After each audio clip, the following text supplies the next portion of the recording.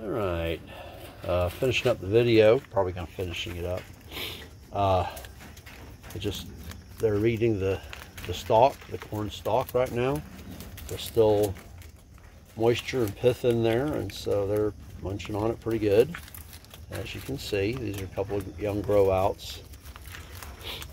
A couple of more over here, and then they're all munching on it, happy as they can be. They're probably going to get some commercial feed this afternoon. They're probably also going to get some mulberries because they acted like they didn't know what to do with the mulberries yesterday, so they ain't had them in a little bit. So I was going to give them a little bit more probably today. So just a video of rabbits eating the corn stalks that are quite wilted.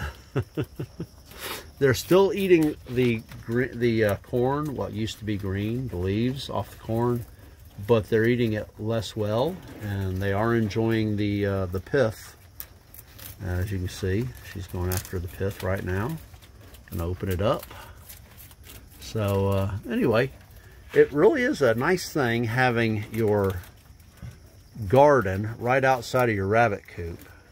As you can see, my garden is very overgrown. We've had a lot of things going on and not been able to take care of it as well as we needed, but we've still gotten quite a bit of food out of it. Got a nice couple of Seminole pumpkins here, and our okra has gone to town. It's still growing, still doing very well. I could pick probably a third of a 5-gallon bucket today, and I may do it. We don't got a whole lot else going on. So anyway, having your rabbit coop right outside of your rabbit coop right outside of your garden. More pumpkins over there, as you can see. And the okra plants, we may cut some of them down and give them to the rabbits. Talked about it. They've eaten leaves, sorta. It's not their favorite thing to eat. So anyway, just a little bit more to the video, and if you enjoy this sort of thing, I would ask you to subscribe. And thanks for watching. And I'll let this go. Bye.